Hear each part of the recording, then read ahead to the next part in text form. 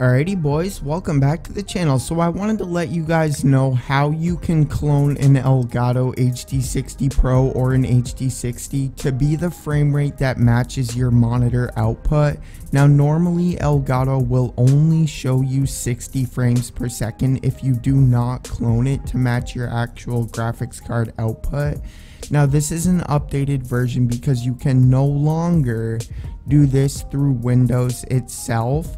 So if that's what you've done before, you're going to have to change it around and use your Nvidia settings because it reset it in Windows, so it is no longer above 60 frames per second. Now you need to do it from either your Nvidia settings or your AMD settings. I don't use AMD graphics cards, so this is a guide using the Nvidia GPU, but it should be very similar if you have an AMD graphics card as well. Now a few quick notes before we get into the guide. You are going to need a good HDMI cable that actually supports a frame rate higher than 60 Hz, better known as FPS, or this is not going to end up working for you. So you're going to need to invest a little bit more money into getting a couple HDMI cables, since you're going to need two of them, one for the input in the Elgato and then the second for the output of the Elgato. Now I will also put an image up at the end of the video for your convenience if the video goes too quickly for you. Now as always, if this helps you, it would mean a lot to me if you could please remember to support the video with a like, leave a comment down below, and tell some friends or family members about the channel if you enjoy the content. So let's hop into it. To start off, you're going to need to right click somewhere on your desktop. You're going to need to click on the Nvidia Control Panel.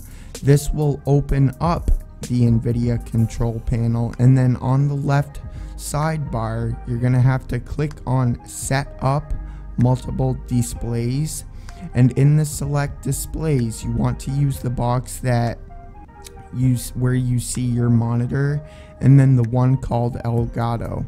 Now in the second box below you're going to right click on the primary display marked with a big 1, and then you're going to hover over Clone With and then select Display 2, which should be your Elgato. If it's not Display 2, just click on the one that is your Elgato. Now after this, you're going to have to click Apply at the bottom of the control panel, and your screen may go black and flash a little bit, but that's normal. It's just your graphics card updating, and the box will come up asking you to keep the changes, and then you just end up choosing yes.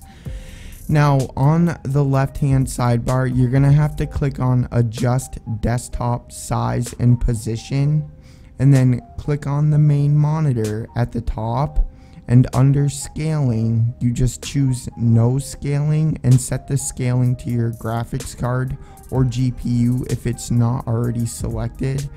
And then at the bottom you need to make sure that the resolution is set to 1080p and the refresh rate is set to 144 Hz, 120 Hz, whatever it is that you're trying to, put out as a frame rate on your computer in the Elgato.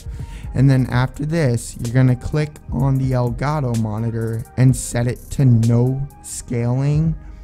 Perform scaling on the GPU just like you just barely did, and then below that you just set the resolution to 1080p and the refresh rate to 60 Hz. Yes, I realize it's 60 Hz, but we're gonna change everything to up that in a second here.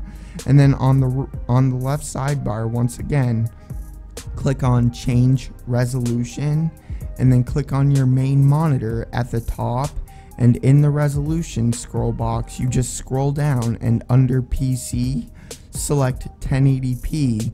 You will also see a refresh rate box. Click on that and select the appropriate refresh rate for your monitor, either 144 Hz, 120 Hz, whatever it is that you're trying to do. And then at the top, click on the Elgato monitor. The resolution and refresh rate options should be grayed out, and it should say 144 hertz, 120 hertz, whatever it is. If everything is grayed out and it's set to the refresh rate that you wanted, that means that you did everything correctly. And then after that, you just simply click apply and your screen may flash. Once again, don't worry about that. Just make sure to choose yes to apply the settings, and then you're done. You just close the Nvidia Control Panel and open up the Elgato Game Capture HD software. And then after a few moments, you should see your monitor in the Elgato Game Capture preview, and then that's basically it. You're done with everything.